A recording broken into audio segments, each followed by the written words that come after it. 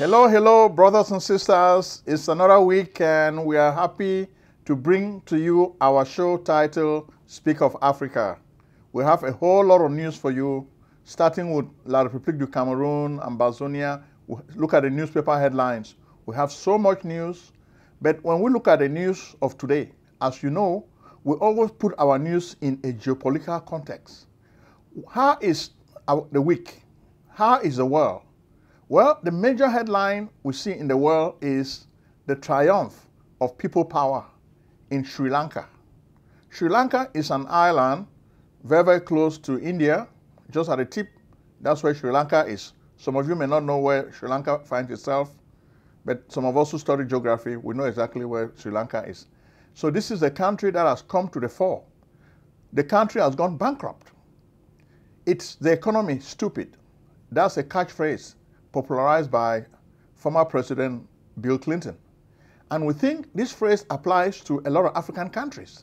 So the news we're going to present to you today is going to focus more on the economy. Whenever we talk about the economy, business, some of you are not really happy. But you have to understand that our primary problem in Africa is the economy, money, the way of living, the cost of living. Our people are struggling to make a living, so that's paramount. Before you start looking at social issues, political issues, to make a living, the economy is stupid. That's what we need to focus attention on. And we're going to do this on this show. For the show of today, we're going to give you information by using Sri Lanka as a subtext. Then we're going to go to Ambazonia. We'll show it to you. Then we'll take you to La République du Cameroon. We'll take you to Angola. We'll take you to Burkina Faso. We'll take you to Ghana. We'll take you to Niger. We'll take you to Nigeria, we'll take you to Rwanda, then we'll end in South Africa. So we have a whole lot of news for you. Do not say, oh, we don't have enough news. We have a whole lot of news for you. We're not going to spend too much time talking about business because some of you guys are anti-business. But you have to understand, business is what feeds you. You have to eat. If you don't eat, how are you going to live? So don't be stupid.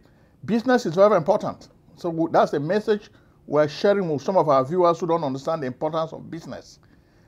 Look at what is happening in the world this week. When a country is going bankrupt, it's because most of the guys who are running these countries do not understand the rules of economics. You talk about balance of trade. You talk about balance of payments. Those are strange concepts to some of the people who rule a lot of the countries in Africa. But we want you to understand these concepts because that's what will really help our countries do better. Without further ado, let's thank our subscribers. Our numbers are going up. More people are subscribing to the show. We thank you very much for your confidence, for your trust.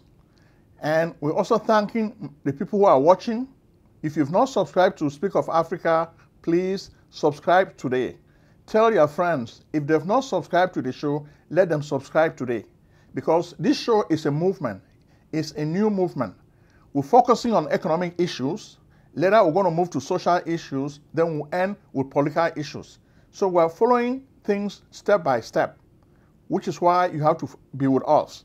How can we change Africa? We'll begin by changing you, the guy who is watching the show. Once you watch the show, you gain the knowledge, then you can use this knowledge to change your country. That's our ambition. In order to change Africa, we start with the guy in the mirror. Let him change his destiny, then he will change the destiny of his country. And that's how we are working. So let's also look at our customers. We're having more and more customers. We're going to start by thanking Obra Pharmacy. Obra Pharmacy, if you need medication, this is a good place you can get medication. Obra Pharmacy, it all rhymes like Oprah, but it's Obra. It's founded by an African, and we want you to look at the website of this company, then patronize them. Patronize your people. That's what we need. Patronize Africans. Then we also have QHR Pharmacy. This is a very dynamic African business in Las Vegas, Nevada. Okay? So patronize QHR Pharmacy. You see their website, go there, tell them you found them on Speak of Africa because we want to promote businesses. We're not just limited to just healthcare businesses, as some of you say. We have come up with a new website, patientparadise.com. Patientparadise.com is a way to give you information Because in order for you to live well, your health needs to be important. We give you information so that you can have a way to check on treatments, diseases, doctors. All of this stuff, you will find it on patientparadise.com. We call it patientparadise.com because it's just like a paradise. If you're a patient, you go to this website, you will find all the information. Your doctor doesn't need to give you this information. You can get this information on your own just by reading the articles on our website. And we made this website really easy, so anybody can have access to the website. You can take a look at it. We have a whole lot of information on it, and we're asking you to use this website, okay? patientparadise.com. With the news of today, we're telling you that we're going to use Sri Lanka as the focus. People power. Sri Lanka shows you the triumph of people power. When the people are really ready to free themselves, the military cannot do much. All what the people need to do is to plan, organize, then go into the streets en masse so that they fill all the streets. The guys who are in the military will be powerless. They will not be able to shoot because there are just too many people. But when just a few people come out, they become targets of the military. You look at what is happening in Sri Lanka. The people have been protesting for months because of inflation, the high cost of goods, standard of living, but the president and the prime minister, who are from one family, were just happy to enjoy life. They didn't care about the people. So what is happening in Sri Lanka also obtains in most of the countries in Africa. And we're going to show this to you. Starting with Ambazonia.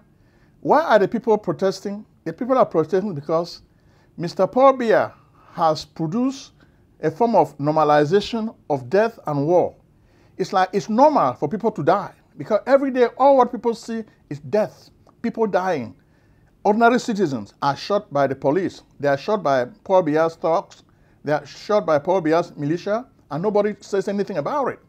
Initially, when the revolution started in 2016, people were thinking that, okay, the international community is going to intervene. No, the international community will not intervene because the lives of Africans or blacks does not matter. Just like you see, even Arabs, we show you videos. Arabs think Africans are not important. We're calling these Arabs, like from Morocco, Tunisia, we're calling them our brothers. But they don't treat us as brothers. You can see the video. We showed you a video last week. Today again, we're going to show you another video, the way Arabs maltreat Africans. Africans are leaving their countries because of bad governance. They are looking for greener pastures in Europe. They get to Morocco. Moroccans treat them as slaves. I'm going to show you a video of a young guy. Too many people sent this video to me. When I watched this video, I cried. And I want every African young person to see this video. This is a video of a young person who is brutalized by an Arab. They are beating him with like a machete and a whip, and he's crying. He's falling on a chair. They tie him to the chair, and they are whipping him, whipping him, whipping him. So is this the cause of looking for a better life? So you ask fellow Africans, is it worth it leaving your country to go and look for a better life? Take a look at the video.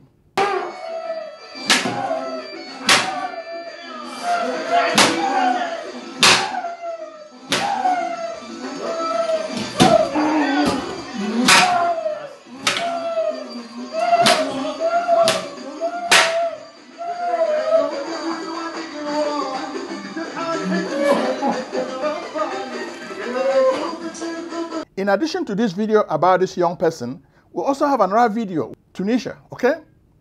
You miss your flight, you're supposed to go to Senegal, you miss your flight. As a result, the Arabs start beating you. In plain sight, the police officers are right there, and they're not helping the African. So this is very, very sad when we look at the predicament of Africans. It's like we're the wretched of the earth. So do we want to accept our fate as the wretched of the earth? On this show, we're telling you no. This is why we're raising a level of perception. This is why we're raising a level of consciousness, because we want you to rebel against your condition as a human being, okay? This is what we call metaphysical rebellion. Rebel against your condition as a human being, because this is not acceptable. We cannot be slaves forever. Let's become free people, okay? So you look at Ambazonia. The killing goes on. But what is happening? A few young folks were killed in Bafut. What happens? Field Marshal No Pity, he calls himself a foot soldier No Pity. What he did this week is very, very dramatic. Very, very dramatic. If you know what we call drama, I don't want to go into details. It's just like come and see. It's like a movie. In America, we call it a movie. What did Field Marshal No Pity do with his guys? They went to the barracks and killed the head of the barracks in Biame. They killed him. Before they went there, they took a coffin. They killed him and took his body and dumped it in this coffin. And you can see the way they are displaying all of this. So it's like they televised everything for you to see. They took the coffin with them to the side, killed the guy. Then, interestingly, while they were still at the premises, some of the guy's officers called to check on him. No Pity had the phone of this officer. Hello? He said, oh, this is No Pity in Biame. I just killed your boss, and I have his corpse. I'm taking the corpse with me. You guys have been killing my people and taking the corpses with you, and we don't know where they've been buried. General Ivo and Ayeke, all the other generals, you killed them and we never saw their bodies again. So we are retaliating. So it's very, very, very sad when you look at what has really happened. No Pity has done it again. Sheshek no day. No pity life. The commander is Ivory Coast. Before Unity Warriors won't go for Biya today, they don't make it commander a coffin to go down. Because they will not say commander will come back for town, dead or alive. But he don't come. We'll catch him alive, but we don't shoot him. We don't shoot him, kill him. Now commander from the I go with that. Now come with that for soldiers and for Unity Warriors, we have to see him. We have to see him. Now in that.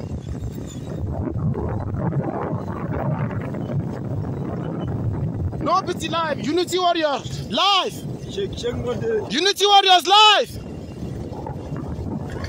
Unity Warriors of Bui, life! Now commander I come in that. Commander from the Army Brigade, under La Republique. Yes, now so Unity Warrior don't take him today. Now no pity life! Yes! No pity life. Now no pity, let's have the talk, foot soldier, no pity.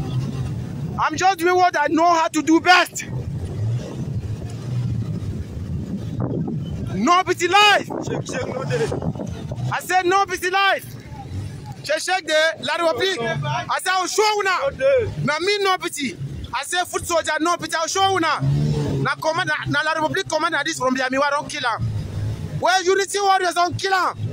I said commander from Biami never no pity your hand. Now no pity life. Sheshek no day. I say Sheshek no day. Now commander that from Biami is a coffin. Commander from Biami is a coffin. Now don't make a coffin go down. I say now no pity life. Sheshek no day. Now commander from Biami is a coffin. Now commander that from Biami it is a coffin. I said no pity life. Sheshek day. No day. Sheshek day. No no. Sheshek day. No day. Sheshek day. No no. Sheshek day. Sheshek day. Sheshek day. I said no the commander this. Now no pity life. I said I'll show you now. I said I'll show you now. No pity life. Now commander this. Now commander this. Now commander this. Now this. Younger come over Amalan. Now this. Commander from the American commander. Now Unity Warrior. Unity Warriors, oh yeah! Unity Warriors, oh yeah! Unity Warriors, oh yeah! I said no pity life. No pity life. And the guy is saying, no pity, we're going to come for you. No pity is insulting them. So, you know, Mami Pima. It is caution fine. So this was really a whole lot of drama, guys. Then you can also see No Pity and his guys taking this corpse in a coffin, riding with this corpse many distances away. Then people are asking me, Prince Ojong, so it means these people from La Republique are telling lies. If there were security in this part of the world, how can No Pity travel with a corpse for such a long distance without the police attacking him? Well, it's because the people in La République believe in telling lies. This show is to tell you the truth. Don't believe what La République is telling you. Believe what we are saying, because we like to tell you the truth. No Pity is doing this because there is a whole lot of lawlessness in that part of the world. The military will try to run around to look for No Pity. It's like a cat and mouse game. No Pity is too smart. He's a spirit. You come looking for a spirit. Where are you going to see a spirit? Then when you leave, the spirit comes back and attacks. So the only way things can be resolved, as we've been saying, is to sue for peace. Peace, peace, peace. Militarization is going to fail. After 2016, you guys have seen a lot of killing. So many people are dying. Innocent lives are wasted. Don't you think it's smart to make peace, sit at the table, and ask for meaningful dialogue? Well, we've realized that even the powers that be, some of you guys sent us some tapes. We're listening to people in Mr. Biya's cabinet. They were quarreling among themselves. Oh, this war is going on because of you. You guys are making too much money. That's why the war is going on. So now they are beginning to quarrel among themselves because they've realized that they are losing and they are failing. So we predicted this more than 4 years ago, but nobody paid us any mind. They just thought we're a bunch of unimportant guys who should listen to us. But we understand world politics. We know how things work. So we try to give advice. So if you listen to us, you do very well. If you don't, probably what happened in Sri Lanka would end up happening in Cameroon, because the people are fed up. It's just like a balloon. It will burst at any time. People will be swimming in a swimming pool in a 2D very, very soon. Watch what we're telling you now. So in addition, you can also see that even Dr. Titus Ezua, one of the victims of Mr. Paul Biya's dictatorship, Dr. Titus Ezua used to be a medical doctor of Mr. Paul Biya, but when he showed some signs of being ambitious, Mr. Biya put him in jail for a very long time. The guy survived, and now he's telling his story, and he's still telling the truth, because the truth shall set him free. We have a video of Titus Ezua. Listen to the advice he's giving. The system is having this problem because of Mr. Biya handling things the wrong way. Okay? That's why we're having this Ambazonia crisis. Take a look at it. Then at the same time, too, you have another video of BAS, Brigade Anti-Sardina, which is a bunch of Bamileke guys. They are against the Biya regime. But interestingly, among the Bamilikes in La République du Cameroon, these guys are not fighting. They are just quiet. They are making their money. They are not fighting for any revolution. But the Bamileke guys in Europe want to make Mr. Maurice Kamto president. They want to make him the third president of La République du Cameroon. How is it going to happen? They need to go on the ground and start fighting the way Anglophones are fighting. That's the only way they'll be able to make Mr. Kamto president. Otherwise, it's never going to happen. Okay? And of course, there was a whole lot of floods everywhere. We had pictures of floods, and we feel sorry for most of the people who have really been affected by this flood. Mutengene, Tiko, Victoria. Then even in Yaoundé, Douala, you have the floods. Then we even saw floods also in Ivory Coast and even Lagos, Nigeria. So you have floods in a lot of places in Africa.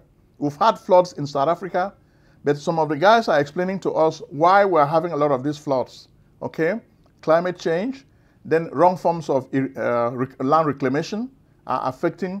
When it rains like this, the water breaks most of the banks, then it overflows, okay? From here now, we leave Ambazonia and La République du Cameroon, we go to Angola.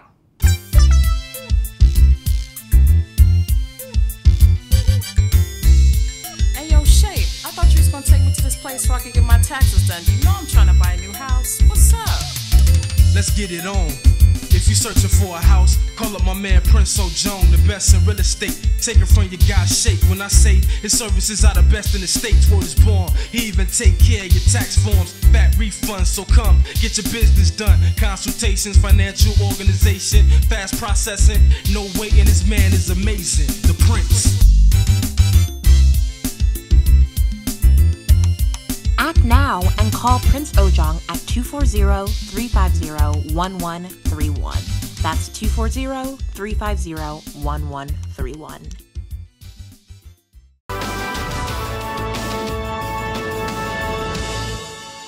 This week, we received news that Jose Eduardo dos Santos, the former president of Angola, has died in Spain. The guy ruled Angola for a long time. It's an oil-rich country, but we've done a lot of shows focusing on Angola, and we've told you that it's a former Portuguese colony, but dos Santos has not really done his people well. Since he took over from Agostinho Neto, he's not really ruled the country properly. Angola has just become a clientelist institution where you have a government of thieves, a kleptocracy. The guy has enriched himself and given the money to his family and friends. Even after he left, his successor now is trying to probe his family, so things are not really going well. But when somebody dies in Africa, we don't like to talk bad about the death. So we want to say, may the soul of dos Santos rest in peace. We move now to Burkina Faso. Burkina Faso has been having a whole lot of problems. The military was trying to evacuate civilians in certain areas so that they can fight the jihadis. But the problem with jihadis remains. Then you also have a whole lot of unsettled business. Thomas Sankara's killer, Blaise Compaoré, has returned to the country because the military junta invited him for a meeting of reconciliation. We love reconciliation, but is this time to sweep the sins, the evil of Compaoré under the rock? It remains for the people of Burkina Faso to decide. We are just journalists, we just present the facts to you. Then we move to Ghana. Ghana is having a whole lot of problems. We said this last week. It looks like the government of Ghana is bankrupt. And when we say it's bankrupt, they are already looking for assistance again from the IMF, the International Monetary Fund. And when a country is bankrupt, basically what it means is they don't really have money. In economic terms, you hear what they call the balance of trade and the balance of payments. These are just big jargon for, take for example, a balance of trade. It means that the exports are less than the imports. When a country is importing too much and exporting very little, then they have a deficit. They are owing too much. Similarly, the balance of payments have to do with the value of cash inflow and cash outflow. So much money is going out of Ghana than is coming in. So the people are broke, they don't have enough money to spend. And the government of Nana Akufo-Addo is struggling. He's been doing a lot of things the wrong way, not really following the laws of economics. And he hires mostly his relatives to run a lot of these positions. And that's why Ghana is in trouble. Next, we'll move to Niger. Niger too is having a whole lot of issues with jihadis. It looks like the French have left Mali and now they are settling in Niger. Niger has a lot of minerals, so the French love African minerals. And this is why there's a lot of Francophobia in Africa. The Africans just hate the French. They just have this anti-French feeling. The French are stealing their resources, so they are just sick and tired. So even though the French have left Mali, they have gone out to Niger, the Africans are not happy there. So there's still jihadist activity. Even this week, there's a whole lot of rebellion going on in Niger, and you can see it. Next, we'll take you to Nigeria. Well, the election is going on well, but the subtext of this election is what? We hear that Bola Tinubu has chosen Kashim Shettima as his running mate. Good. He has the money to buy all the delegates because in Nigeria it is stomach politics. It doesn't matter what your belief system is. You don't want to solve the problem of the country. You just say, it's my turn, I just want to run. They make you president because you have money. People like Peter Obi of the Labour Party who are actually coming up with proposals how to solve the problems of Nigeria. Nigeria has a lot of insecurity issues. This combines even with inflation and scarcity of food, high prices. What is happening now in Sri Lanka may eventually happen in Nigeria because as much as the Nigerians are spending too much time worrying about the next election, the people are hungry and they need to be fed. So you can bring them food during election time, but they need to have electricity, water at all times. But this is not happening. So you look, even Buhari, a few days ago, we're told his convoy came under attack. That should show you the level of insecurity of the country. But the guy is not even paying attention to this. He just wanted to be president. So he's been president for 2 terms. Now he's ready to go, and he's just playing for time so that Bola Tinubu can take over and continue the same mess. So both people are not really interested in solving Nigeria's problems. So are the people going to sit back and keep playing games with these jokers you call leaders? It's for Nigerians to decide. We are just journalists explaining what is happening in Nigeria. Next, we'll move to Rwanda. Rwanda has really done well under Mr. Paul Kagame. And everybody is talking about the miracle in Rwanda, how this country turned from a country dealing with genocide to a well-developed country in Africa. Everybody is proud of that. Even though, as we say, to every cloud, there's silver lining, okay? You see the minerals are stealing from Congo DRC. That's one dark element. The other dark element too is Paul Kagame has been there for too long. How long is he going to stay as president? The people are thinking that he's become a dictator and is there for too long. Let another person also come and try. You cannot develop a country just alone, okay? Mr. Paul Kagame is running for a 4th term in office.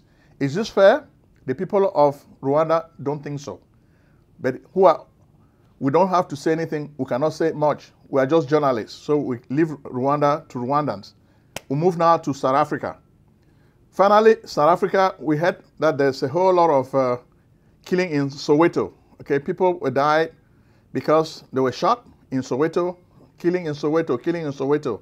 This is not the apartheid days. This is free South Africa, and we're still hearing trouble in Soweto. So Cyril Ramaphosa needs to do something. He should not be sleeping.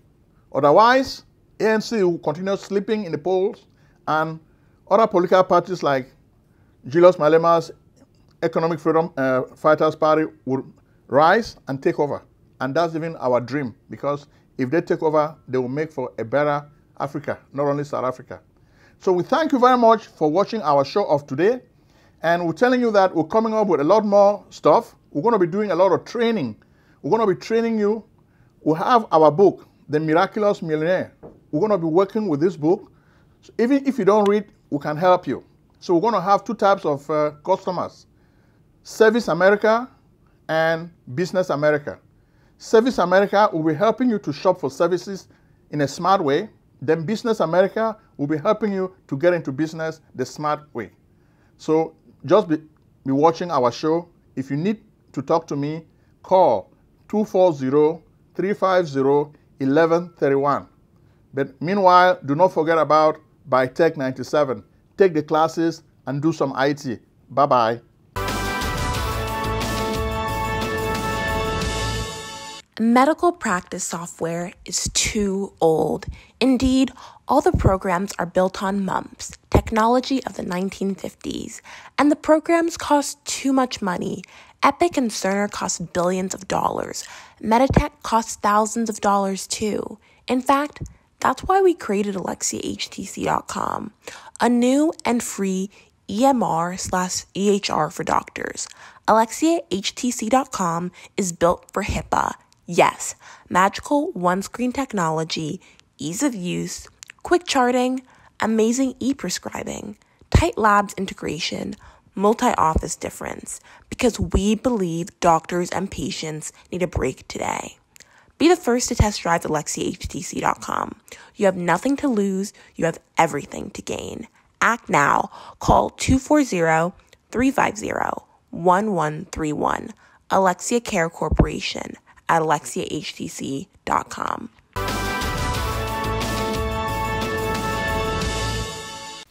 Selling a service or a product? Need buyers? Use the African Nation TV as a channel to reach many viewers. Act now and call Prince Ojong at 240-350-1131. That's 240-350-1131. Act today.